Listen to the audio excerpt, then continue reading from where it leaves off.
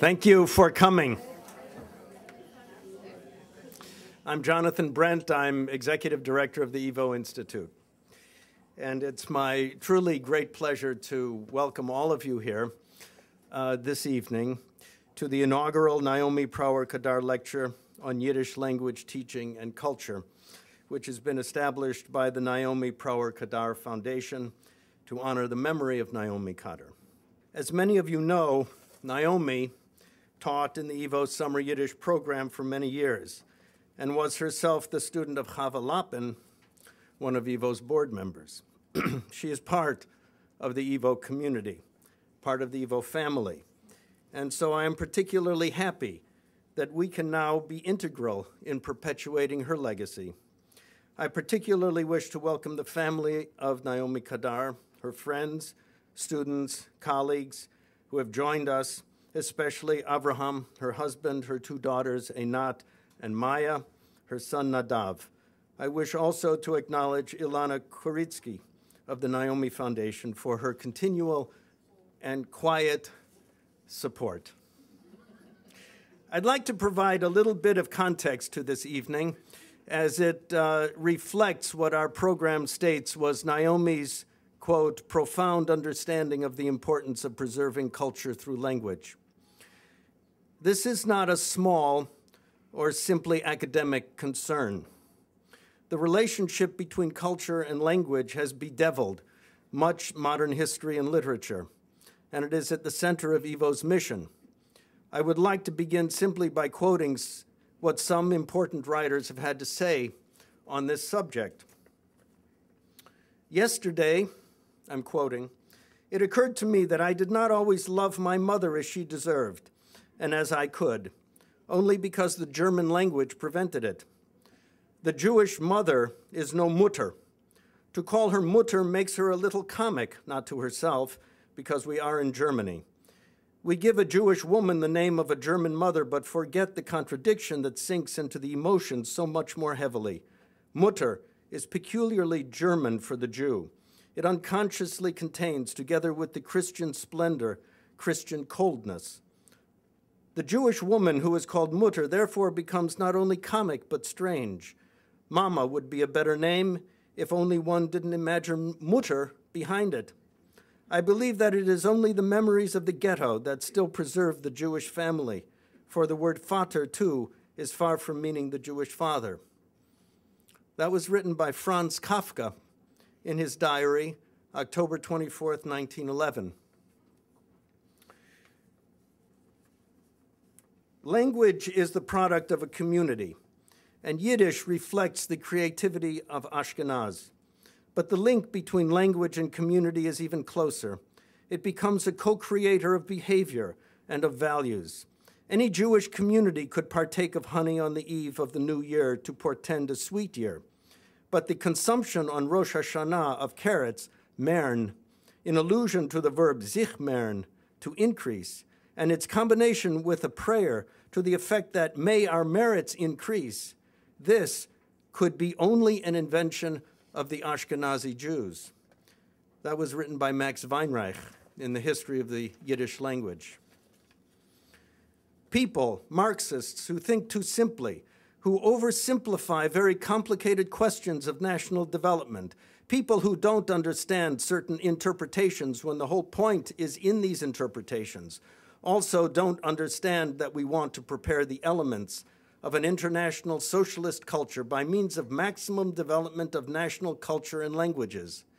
We are conducting a policy of maximum development of national culture so that it can exhaust itself completely, and then a base can be created for organizing an international socialist culture in form as well as content. And that was written by Joseph Stalin, 18 June 1925, the same year that YIVO was founded.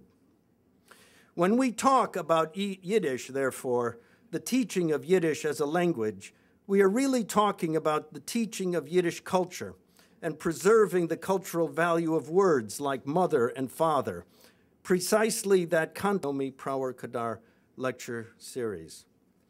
It's now my pleasure to introduce Dr. Adina Cimet, who will say some words about Naomi.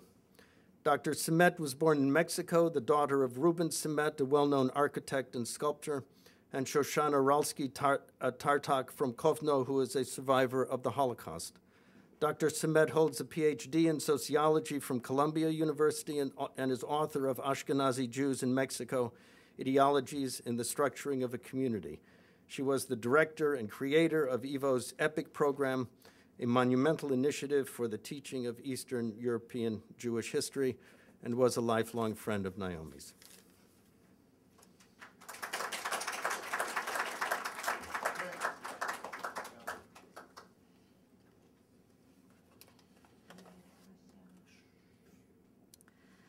Der heutige Abend ist gewidmet zu der monenden ersten Jahrzeit von Dr. Naomi Prawer Kadar.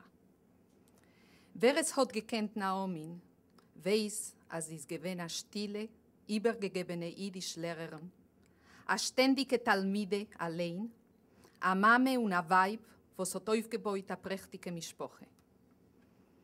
Sicher ist es übrig zu sagen, als es bängt sich noch hier sehr.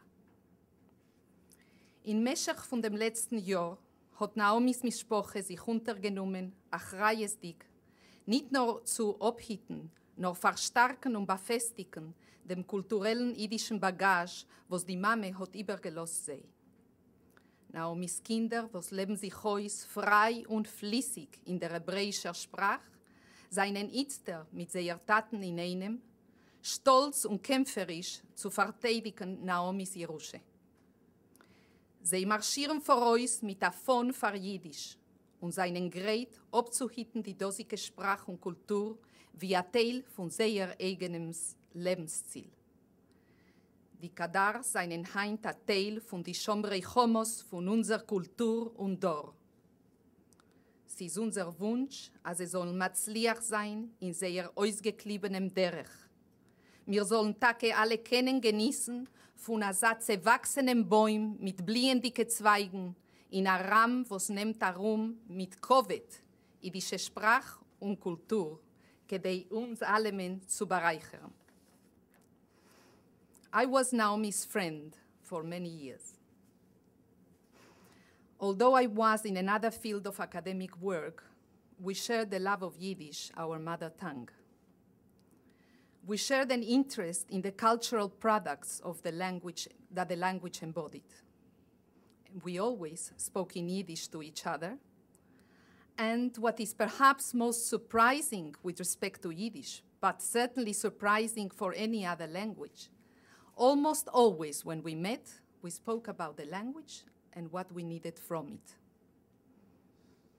Naomi became a friend of mine because we shared this world. She felt more deeply that as a Yiddish speaker today, we had limited opportunities in which to live out our interests. She perpetually decried the encroaching of that social cultural space and our inability to either transform the status quo or reverse the trend, thereby creating a new context for ourselves. The subject of these discussions and the depth of the feelings they aroused weighted heavily on her. To review a life as a panoramic picture is itself an exercise of combining temporal layers, the past into the present, and then the present reviewing anew the past. Today, a picture of our meetings together comes to mind. We would meet for lunch or coffee and always spoke with a purposeful agenda. First, we dealt with our independent work projects. Then we reviewed the immediate goals to improve that which we thought was the unacceptable present. In recent years, we added to our topics reviews of her ideas regarding her Ph.D. studies and writing. We never had time for idle chit-chat. It was always a working agenda. From this acquaintance with her work, I realized she demanded much of herself, raising the bar for herself continually. As a dissertation topic, she undertook an analysis of American Yiddish children's literature. It was a perfect topic for her. After all, she had been a teacher all her life. But today, it seems to me that this was her way of exploring her abilities, not regarding teaching per se, but rather a way to make the field relevant again to the community at large, a way to awaken adults to the importance of the link of language and children. Naomi aspired to reach the heights, but she did it quietly from the angles of her own work while looking at her books. She was building an echo that needed to erupt out of her analysis of those texts. Who imagined that after her passing from a condition whose particulars she shielded from outsiders as a matter of propriety and dignity, I would end up linked to Naomi and her family by helping with a project she would have undertaken herself. So I find myself thinking about her often, and not only tonight when we are honoring her with this inaugural lecture, the first of an ongoing series to be held here at the YIVO Institute. She is also in my thoughts while we're working with a team that is preparing a Yiddish language teaching project that she started to format, expanding on her work in English. The unexpected closeness to her family this year has allowed me a privileged view of my friend. At her Levaye and at her Shloshim, I saw dozens and dozens and dozens of friends, family, close friends, Hebrew speakers, Israeli friends, older colleagues, students, new colleagues, all adoring the woman I knew as a modest, discreet lady that continually reflected on culture and language. Throughout the year, her family, her children, not to speak of her devoted and adoring husband, have been towers of strength. But more than anything else, they act as a unit in sync propelled towards a social mission. I see a unit walking in unison as if a choir, singing together the one song that she always sang. They are furthering her goals as theirs, as they embrace what they inherited from her. It is stirring to be privy to such energy. The sight is awe-inspiring. Watching this family, I am witness to a sort of collective rejoicing, a hopeful sight of continuity in a world full of interruptions and misdirection. To anyone who understands how difficult and unpredictable the task of transmitting values from one generation to another is, this panorama is a sight worth recalling and engraving into our minds and hearts. Naomi was proud of her children, but she would have had even more naches to see their performance as it has evolved today. In this remembrance and tribute to her, while we recognize the Kadars as they further her dreams, I would like to bring forth my own wish.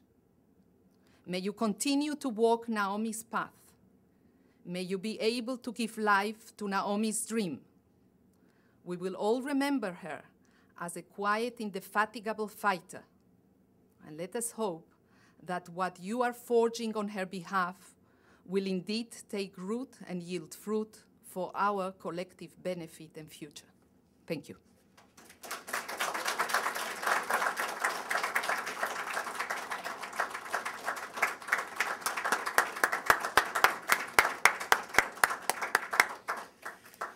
It's now quite a distinct pleasure to introduce the Wunderkind of Yiddish studies worldwide, that is to say, Dovid Katz. Dovid has a reputation that precedes him in practically every continent. He has had a most remarkable and prolific career thus far.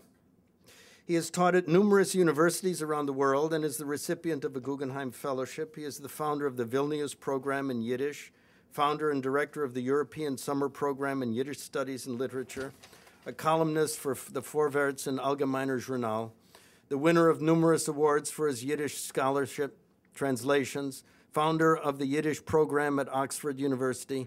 From 1999 to 2010 was professor of Yiddish at Vilnius University, Lithuania, and is now an independent researcher and author, Chief Analyst at the Litvak Studies Institute, Vilnius, Honorary Research Associate in the Department of Hebrew and Jewish Studies at the University College London, Doctoral Supervisor in Yiddish Studies in Vytautas Magnus University, Kaunas. Dovid?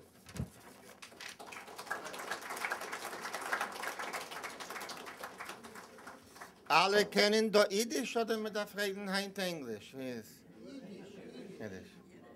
How many don't understand Yiddish? Raise your... Oh, it's about half. Was soll man machen? Okay, we'll start in English and hopefully we'll be able to do some Yiddish as well because we want everyone to understand. I'm very, very honored. По-русски это очень сложно. Мягкого знака нет, что делать, такое положение. I'm always very emotional when I come back to YIVO. Firstly, because when I was growing up in New York, of course, YIVO was at the conceptual center of my family's and my environment's life. And as it so happens, for the last dozen years, I've been a resident at Great Poholanka Street 17, right across the street from Poholanka 14, where Max Weinreich, Tzemach Shabbat, and others founded YIVO, and only 2 steps away from Poholanka 18, where it moved several years later. I met Naomi Prawer only once, but I remember very vividly our conversation. It was about the perception. This is decades ago. I'm sure everything's changed now. It was about the perception that those who love Yiddish and want to perpetuate Yiddish as a living language and culture are often not very serious about the scholarly need to master it and to do serious research in it. And our conversation was about how the two should go together, because at the time there was a perception that some of the serious Yiddish scholars were very far from living Yiddish culture. So that goal of finding ways to synthesize research and the goal of a living Yiddish was what I took with me from my one conversation with Naomi Prawer, as I knew her, of course, decades ago. Now, the tribe of Yiddish speakers I'm going to talk about, as it happens, is not that of the Prawer family. It's the other one, the Litvakes, the Northerners. How many here are Litvaks of one sort or another? How many are anti-Litvaks of one sort or another?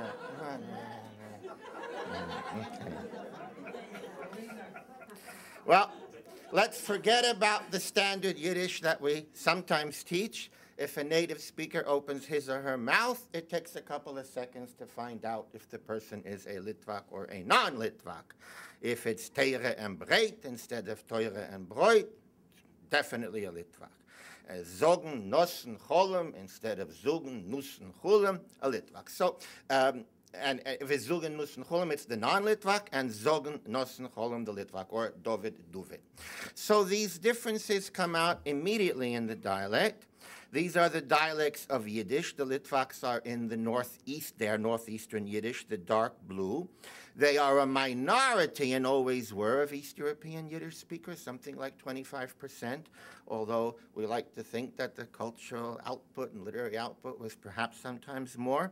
But the southern dialects were much stronger and covered a much larger territory, Ukrainian and Polish Yiddish. This map also has Western Yiddish, Northwestern, Midwestern, and Southwestern that haven't existed for quite a while. So that white line that I hope you can see on your map, this is just the Litvish, non-Litvish line in Eastern Europe, the Zogen line, okay? Now, a little bit about Litvak folklore that some of us have forgotten because perhaps a good century or so has passed since many upheavals started taking place in Eastern Europe. Many Litvaks looked back with a great sense of pride and identity to the Grand Dukes of Lithuania, who had been very tolerant and had produced charters of tolerance. Gedimin, now known as Gediminas in Lithuanian, the founder of Vilna in the 1320s. There are no documents for this, but there are many traditions that he invited people of all faiths, religions, backgrounds to help build his new city, Vilna. And in the realm of documents, there are the famous charters of Witold, or Vytautas, as is known today. who was called for many hundreds of years der Litwischer Keirish. Keirish? What's he does? Well, standard Yiddish, Koirish, that's Cyrus. So the Jews have a long memory, not only for bad things. They remember the great King Cyrus, with which the Old Testament ends, in fact, that he allowed the Hebrews to return to their city of Jerusalem in the land of Judea after the Persians had conquered the Babylonians, who had conquered the Judeans. So Witold had acquired a legendary status among Litvakes. All of us East European Jews go back, of course, to the Ashkenazim in Central Europe, who colonized Eastern Europe as a result of many national catastrophes in the, at the time, medievally intolerant Christian societies of Central Europe, the Crusades, the Rindfleisch massacres, the Black Death, much more. And Poland, and particularly Lithuania, were much more tolerant because they were multi-theist. Multi-theist is our favorite word for what everybody calls pagans. Now, paganism is, of course, tremendously tolerant. I mean, if you worship the stars and the moon and the sea and the tree, you're not going to go kill somebody because he believes Messiah came once, he's coming again. No, he didn't come yet, he's going to come the first time. So it's very easy to understand the tolerance further east, and it means that we modern Westerners have to make certain adjustments to see the East as having been rather more advanced in that way. From the 15th century, you get the word Lito in rabbinic texts, and like very many place names, territory names in Eastern Europe, it has three forms. If it's rabbinic, Hebrew, or Aramaic, it's Lito, spelled with an aleph. If it's Yiddish, it's Lite. Used to be spelled with an aleph until the Yiddishists in the early 20th century decided to spell it with an ayin as part of the new independent Yiddish legitimization of place names. And among the Zionists from the late 19th century, the Hebraists, it had to be Lita with a hey. So Jews sometimes get into fights over spelling and other minor details, which is a sign of a vibrant existence where small details of culture assume importance that they don't to the great national languages and cultures that have an army and a navy, and there's no room for such pleasures. In rabbinic literature, you have the concept Medinois Lito, the states of Lito, the Grand Duchy. This is a historic map we won't go into too much, just to make the point that the borders of the territory that Jews call Lita coincides pretty well with various incarnations of the Grand Duchy of Lithuania. In the centuries of the autonomy of the Va'ad Arba Arotzis, the Council of the Four Lands, again, the parts that were called Lita go very well with what modern Yiddish dialectology has established as Litvish. Lithuania and the Litvaks were always much poorer than the Ukrainian or Polish Jews. This is documented, and it's in folklore, and in folklore it's down to the Oreme Litwische Erd was Tegnor af Bulbes, the very poor Lithuanian earth that's only good for potatoes.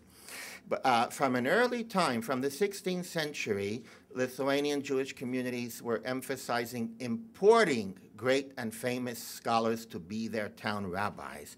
This emphasis on learning, on scholarship, and the beginning of that stereotype of the Litvak as the humorless erudite who's always finding something wrong with everything that other people say. And during the War of 1655, two famous Litvak scholars were exiled. The Shach to Prague. Anybody here from a Talmudic background will know that the Shach and the Taz are two of the rabbinic commentators on the Code of Law and the Shulchan Aruch that always have it out with each other. And there's Moshe Rivkis, an ancestor of the Gaon of Vilna. He made it to Amsterdam, where the very wealthy community couldn't believe what it found. It found a rabbinic scholar from Vilna who knew the whole Talmud and Jewish law more or less by heart. They hired him to be the proofreader of a new edition of the Code of Law, the Shulchan Aruch, but he did far more than that. Being a Litvak, he corrected the text And we like to think that he invented the method of textual comparison, looking at all the editions and finding which makes sense, which was the original, and how the text became corrupted. That was his Amsterdam Shulchan Aruch, with rather risque frontispiece that you would not find in Jewish East European texts of the time. It was, as you see, the edition in Amsterdam proudly said, Umanig lifnim bekilas kodesh Vilna yitzu, that he was beforehand a leader of the Jewish community of Vilna. Okay. You all know about the Gaon of Vilna, the archetypal Litvak. Now, the Gaon of Vilna, this is, by the way, what he really looked like.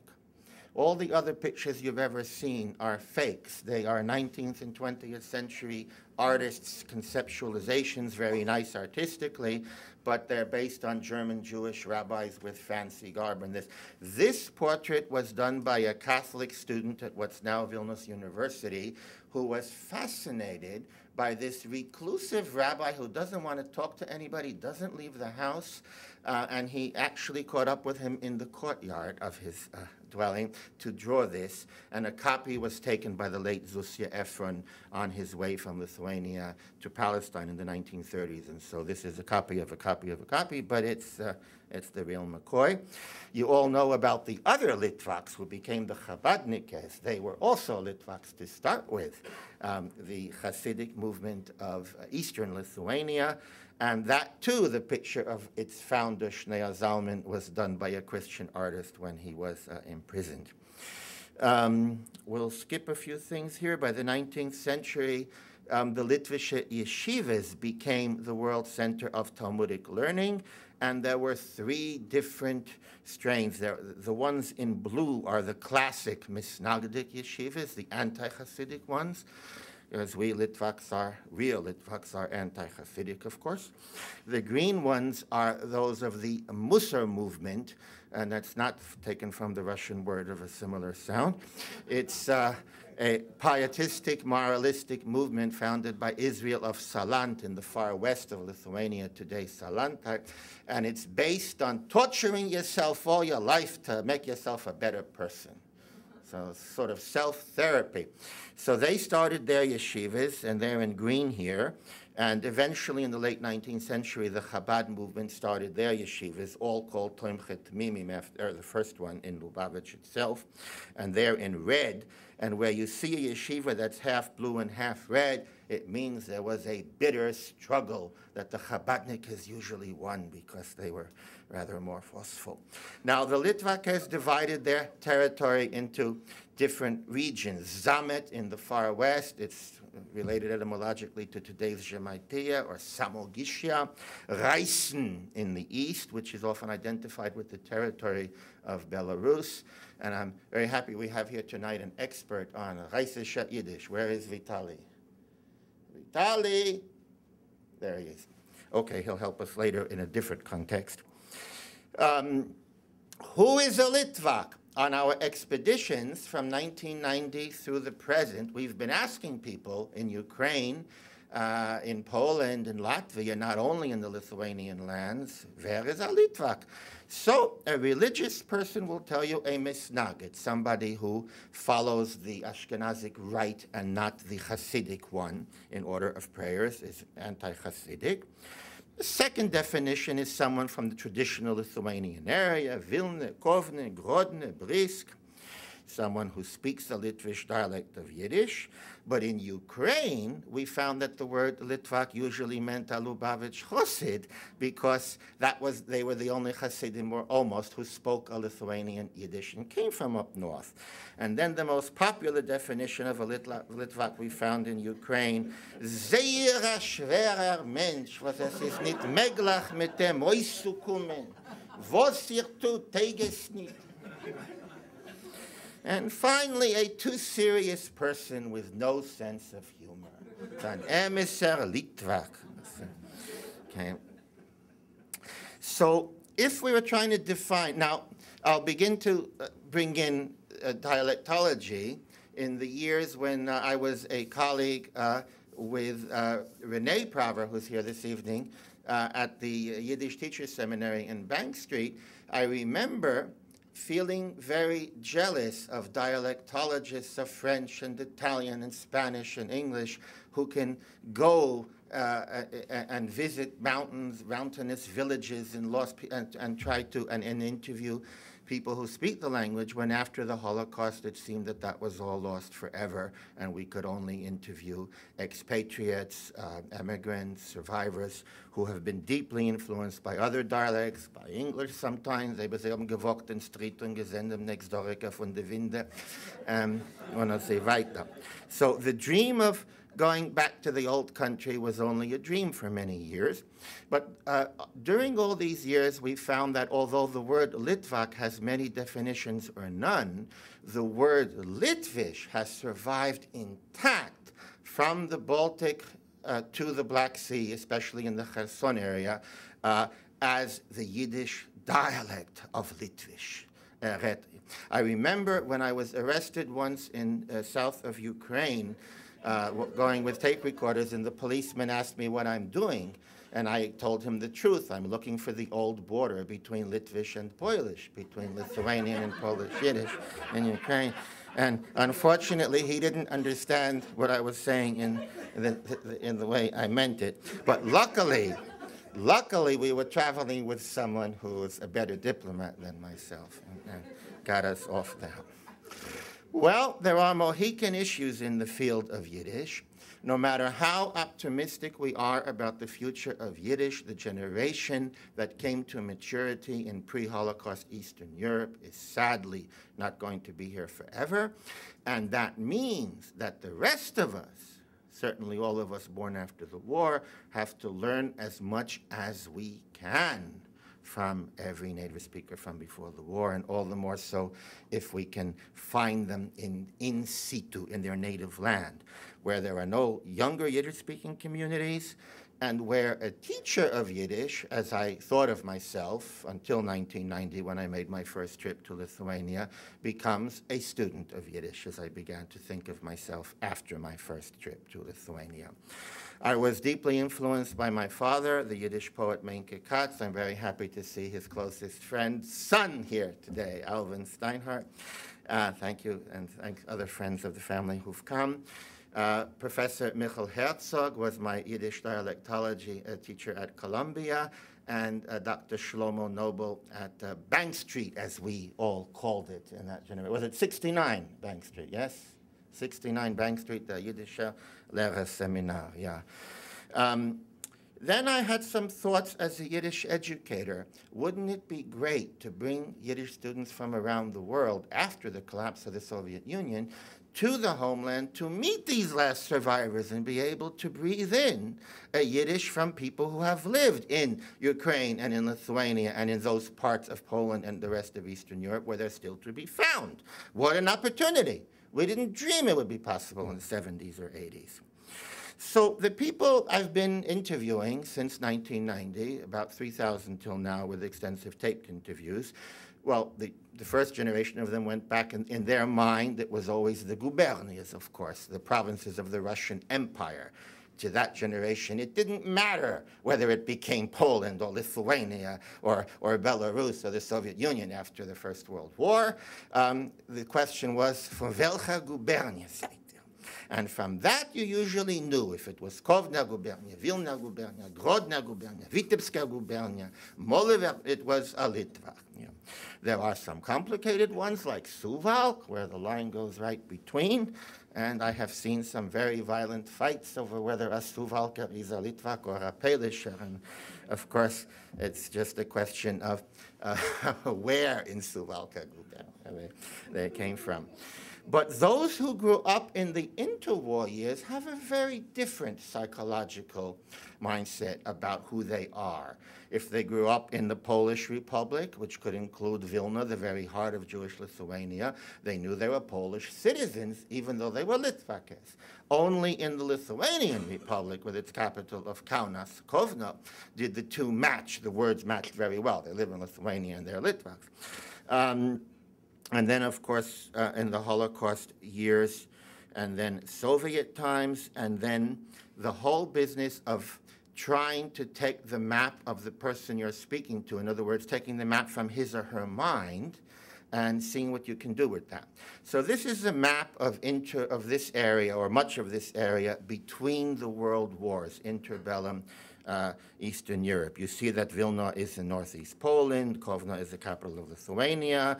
You see that Poland goes almost up to Minsk, in what is almost all of what is today Western Belarus is northeastern Poland. And here you see the same map with today's borders superimposed in red. And with my good friend Vitaly Zaiko in the 1990s, we traveled along that border, and we found that people to the west of the border were likely to remember a heck of a lot more about folklore, tradition, and religion because they lived in the Polish Republic where all that was freely taught. And those who were on the immediate east of it, if they were not old enough, grew up in a Soviet environment and in the much more limited culture of the Soviet Yiddish school. So we found ourselves, wir seien noch gelaufen die nächtige Tag. Literally, that a border that hadn't existed for half a century was still very much alive in the minds, the language, and the folklore of the people we were looking for.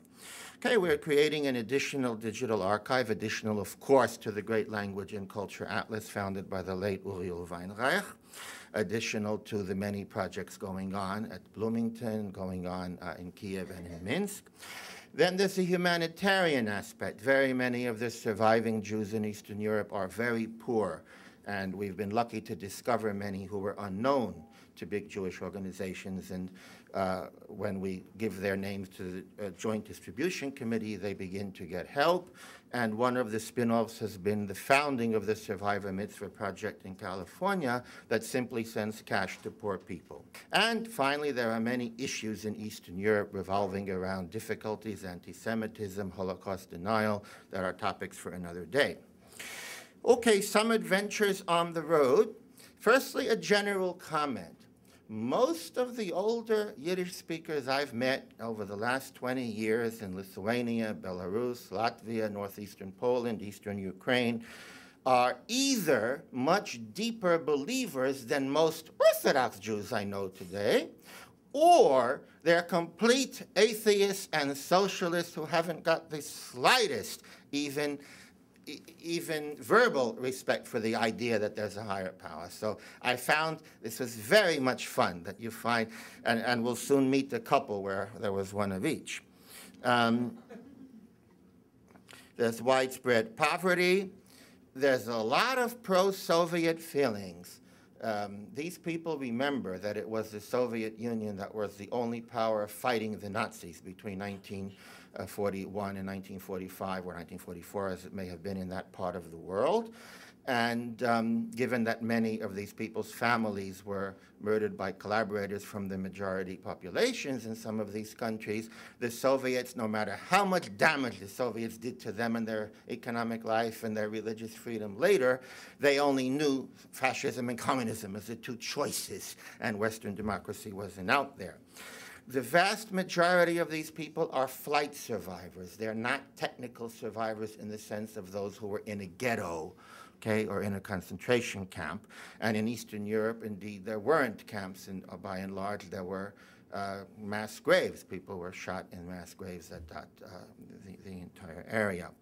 And many of these people who are still there don't want to move to Israel, America, or Germany, or anywhere else. They feel an obligation. They are the last one in their town to tell visitors what was where, or to make a scandal when the local government wants to knock down the old synagogue building and that. One of my first friends and close friends was Ziske Shapiro. He was a barber.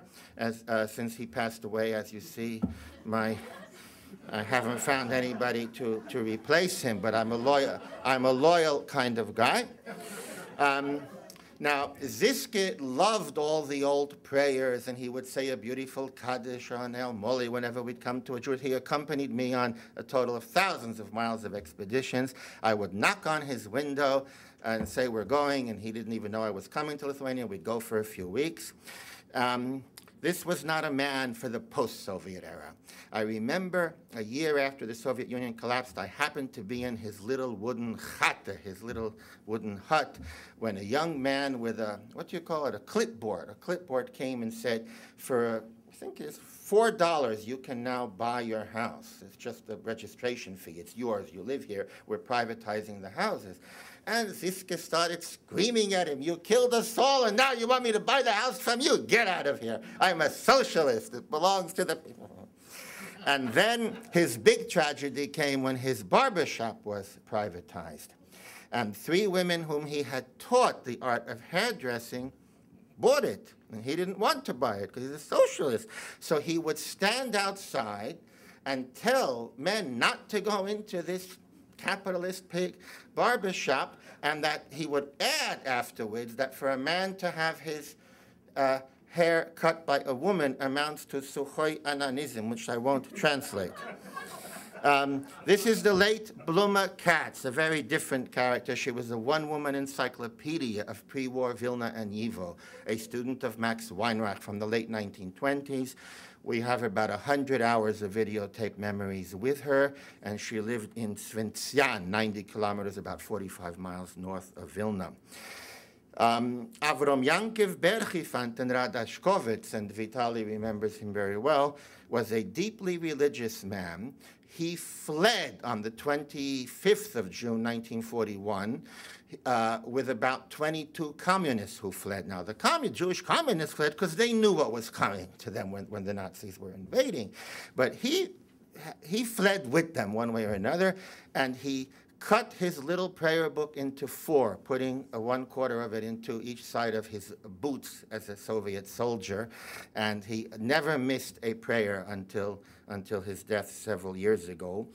And we had promised him we would help him find his father's grave in the old cemetery, and we finally did. That's him talking Yiddish to his goat, of which we have a beautiful video that we can hopefully play next time. Here is somebody very different, Liebe Krenitsky of Mir, who was a communist revolutionary in the 1930s. Her husband moved to the Soviet Union and was promptly shot, of course, as a Polish spy. And in our interviews, I asked her, how can you forgive them? They shot your husband for nothing. No, he's was. I said, revolution müssen fahren ein bisschen, ich bin doch. And she hugged her little bust of Lenin every day. But in her graveyard, we saw this broken Jewish gravestone that she found somewhere. Ishoch shuvo vikora moras gittel. I said to her, what is this doing here? She says, I live a communist, but I want to die a Jew, and my neighbors know to put it on my grave. But I said, was tut sich mit euch? Ihr seid doch Liebe, und da steht Gittel. You are Liebe, and this is Gittel. A voice fan auf die Mine, Liebe, Schmiebe, Gittel, Schmidt. This is Fegichke Joffe in Utjan, today Utene.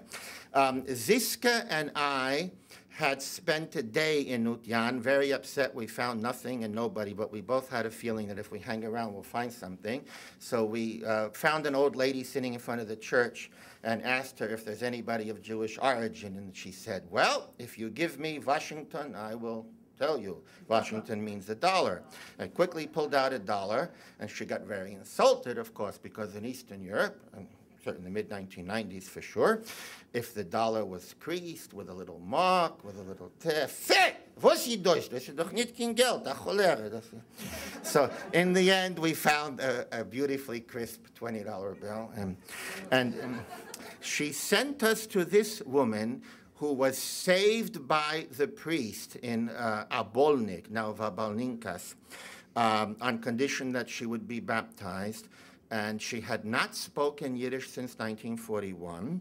She thought that nobody in town ever knew that she had been Jewish, least of all her second husband. I think even on this primitive photo you see from his face, he's not exactly happy to see us. She apologized for having forgotten Yiddish in 1941. What do you want? late 1990s. After half an hour, something snapped, and she came out with the most beautiful, pure pre-war Yiddish I had ever heard in my life, not affected by anything from the war years or after, like the archaeology of the mind.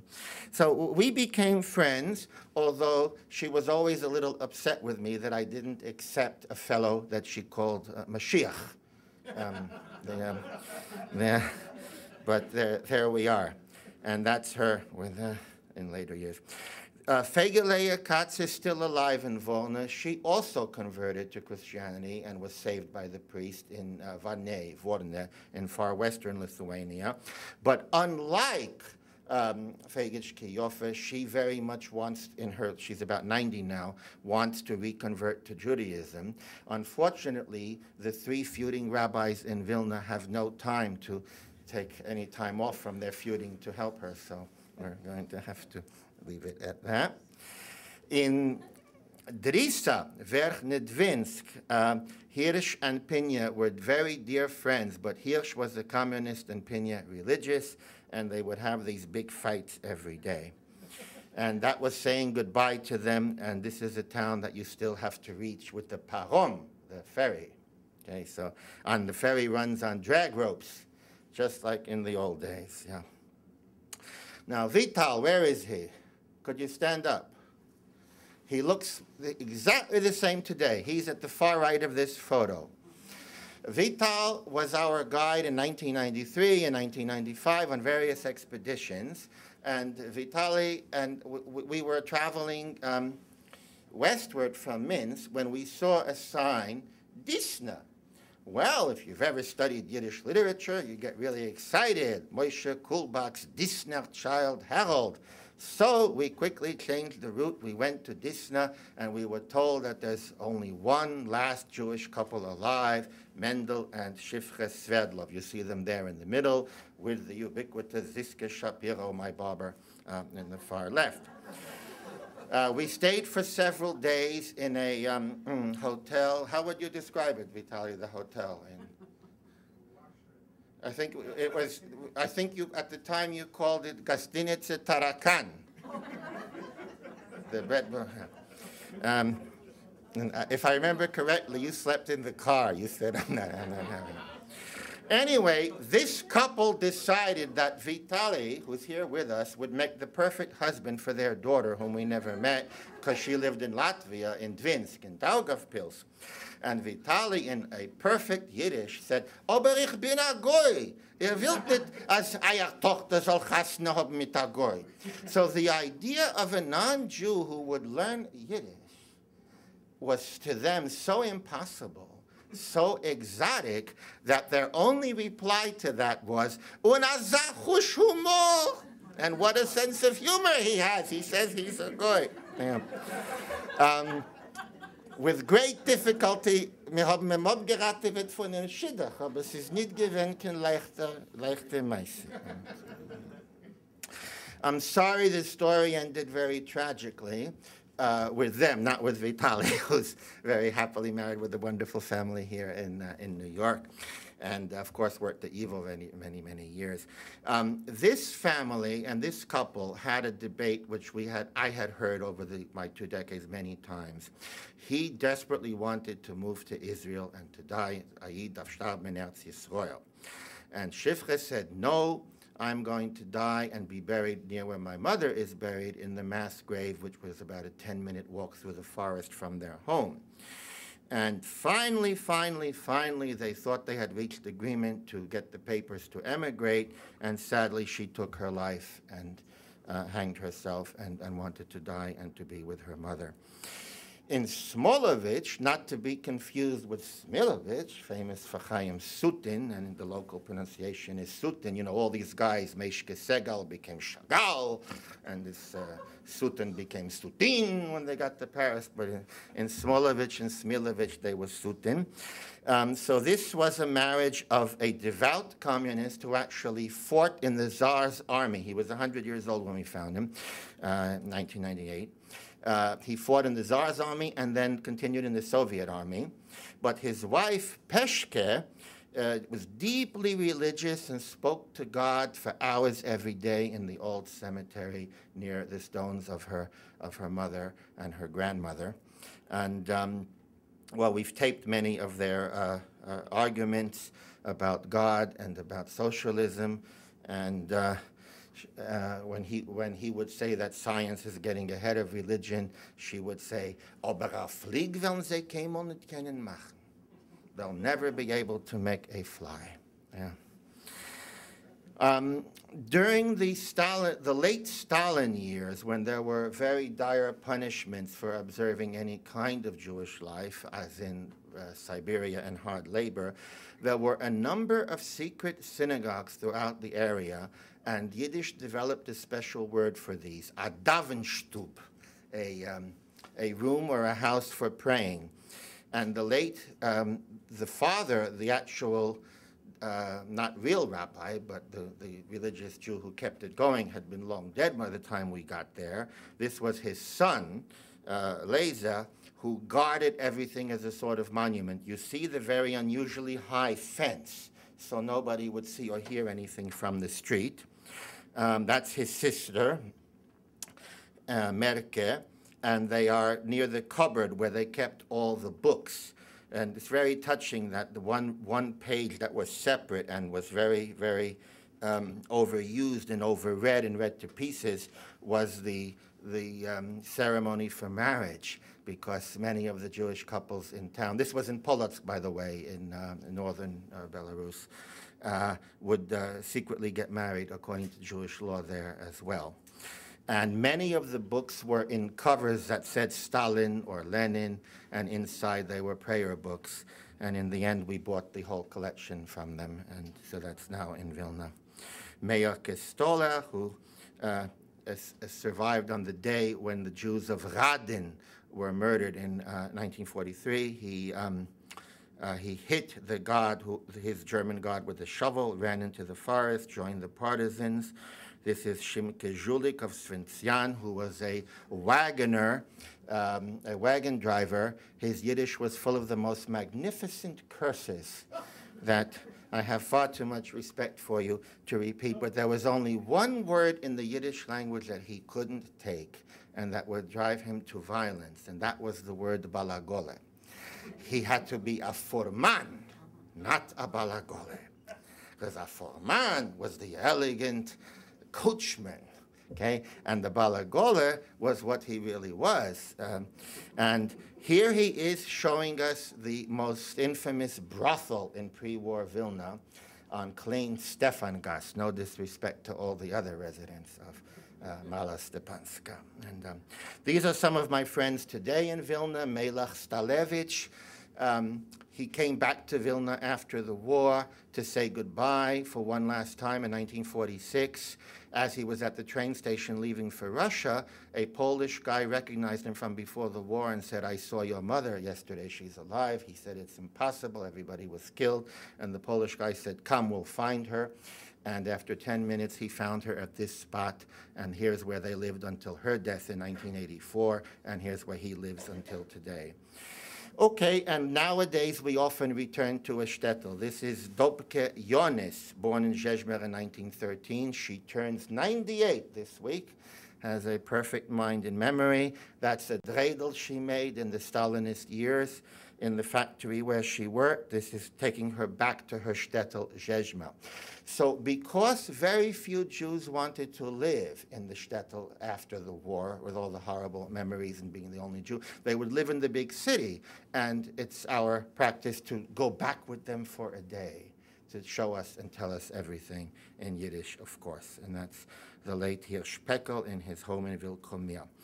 Okay, how much time do we have left? Okay, you'll give me a 5-minute notice. Yeah, because now I want to come to a little bit of what we're doing with Yiddish dialectology, which may be of lesser interest to some, so just compare it. Okay, so what we're doing with the atlas is trying to see what we can rescue from a tiny remnants of a destroyed population. You all know that there's a very boring language called Standard Yiddish, you know. So in standard Yiddish, it's so boring that the word for the bird, a pigeon or a dove, toib, is the same as the word for deaf, toib. But there is no Yiddish dialect in which those two words are the same. If you're Polish, if you're a Polish Yiddish speaker, deaf is toib, and the bird that flies is a tob. Okay? If you're Ukrainian, deaf is toib, and the bird is a tub. If you're a standard Litvak, deaf is teib, is teib videvan. And toib is what flies. But when we went through this territory, we found a whole bunch of exotic differences in Cimet, taub, teib, taub, tob, and so, again, saving some linguistic detail.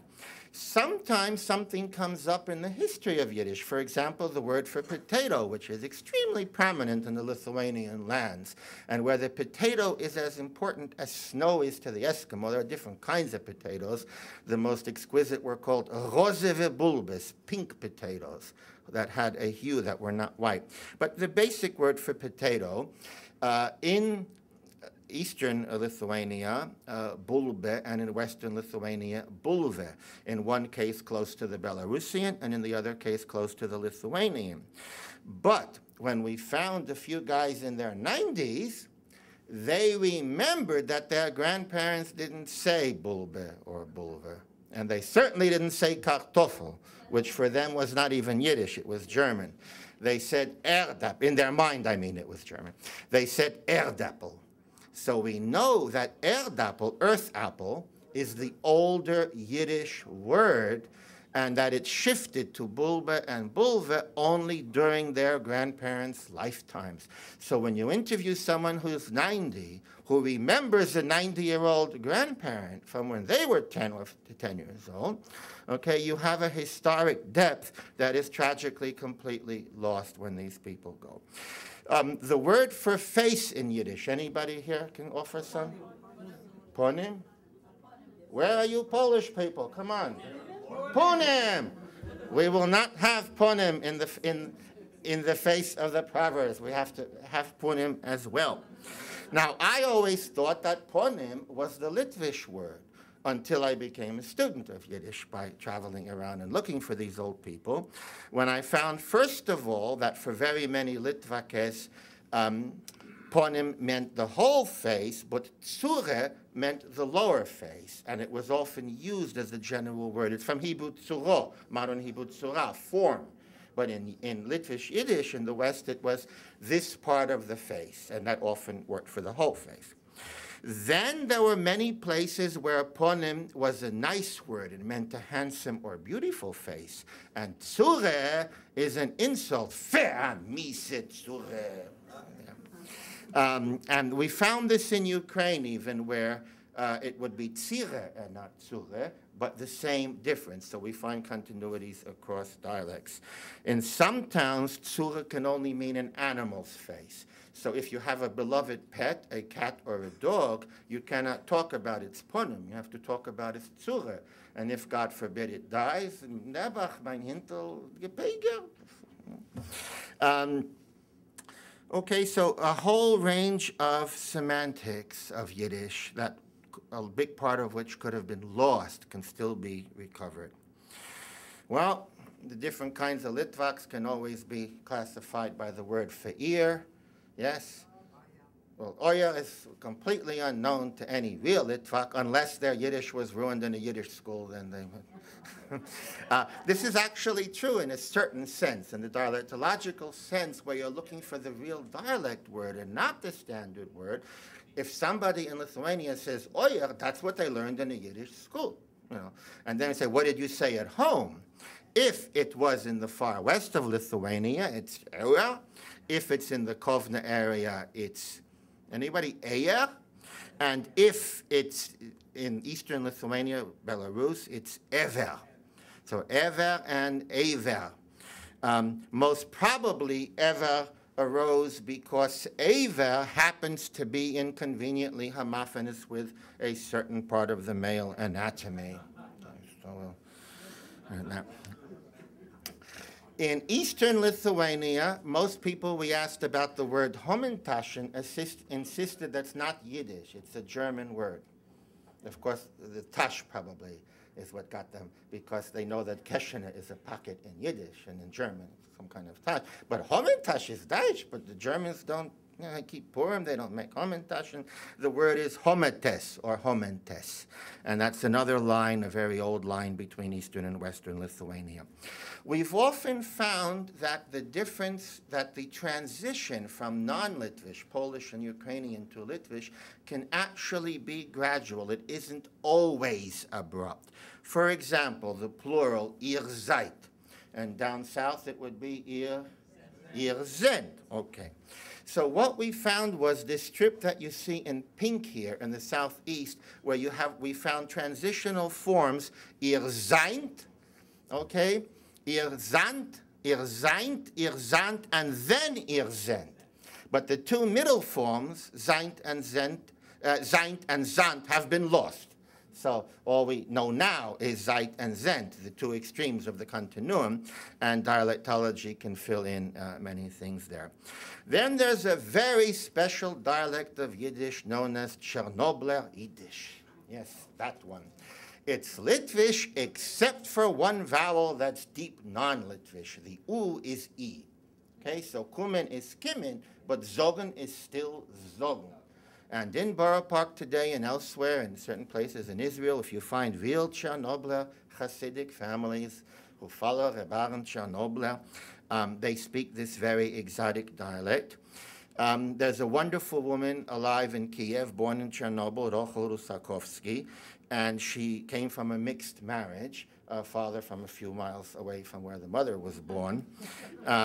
So her father spoke Chernobler Yiddish, Beidim for attic, Echit for also, Federen for feathers, Geboren for born, Zogen say, Keller cellar. But her mother was born in Ivankev, just south, in other words, Ukrainian Yiddish, Boidim for attic, Oichet for also, Fideren for feathers, Geboren for born, Zugen for say, and Killer for cellar. So you see how one woman in a very poor apartment in Kiev has in her mind a whole border, not only of dialect, but of cultural differences, because her father's side were, of course, Chernobler Hasidim originally, and she knew all about it, even if her father wasn't observant. Turning to the far left of the far west of Lithuania, left of your map, what was left of this exotic Zameter Yiddish. And I want to mention my friend and teacher of my youth in New York, Wolf Yunin, who was determined that I would be able to write my term paper about Zameter Yiddish at Columbia University by putting announcements in his column first in the Tog, then in the Vorwärts, in his column Sprachwinkel, asking for people from that area to come forward, and we found nobody. So you can imagine how badly I felt that Wolf wasn't around 20 years later, when in Western Lithuania we found the last people who spoke this dialect. This is Freidke Jochelovich. She spent months and months racking her brains for everybody she knew before the war as a little girl, and she came up with the 14 towns in Western Lithuania, and as she wrote on top, "Dort seien die Städt und Städterlach Geräte sei wie ich." And so the towns and Städtlach where the people spoke as I did. And she wrote the Yiddish names, Tels, Telshe, Salant, Salanta, okay, and so on. So again, this is the magic of a living person, of one person, when the whole society is gone, but there is a remnant. The late Itzke Gavende remembered his family's ideas about the border between Lita and Reisen, and he actually gave me a 50-page dissertation with lists like this, how they say it in Lita, that's on the right, and how in Reisen. Both areas, this border would have been in what's now eastern Lithuania, now not far from the Belarusian border. Some of you may have read articles by the late Dr. Chariton Berman of Ukraine, so we would, where am I here? Sorry. We would send him maps, and he would draw the line on the map between the different dialects as he remembered. That was his letter accompanying one of them. Sometimes we found that a standard Yiddish word didn't exist at all. Like, what's the plural of the word nar, meaning a fool? Naronim, yeah. So we found after a while that anybody who said naronim had that from the Yiddish school, not from home. That at home it was always naroyim in real Litvish Yiddish. Okay? And those who insisted on naronim admitted finally that their parents said naroyim. Now, they were loath to admit that because it was the job of the Yiddish school to teach standard Yiddish. This is not a criticism. It's just an operational problem of the dialectologist to go beyond education to the real linguistic facts. Same with paradise, not Gan Eden, but Gan Edim, okay, with an M.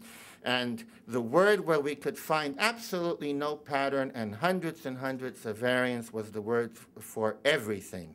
Altzikading, Alding, Alzding, Altzenesding, everything but the standard Yiddish form. Maybe some pattern will yet emerge. I want to finish with a plug for our Jewish-Lithuania program in Vilnius this summer. If anyone is interested, the director, Professor Michael Yossel, is here. It's a 2-week program to find out all about the world of these very difficult Litvakes. So thank you, and if there are any questions,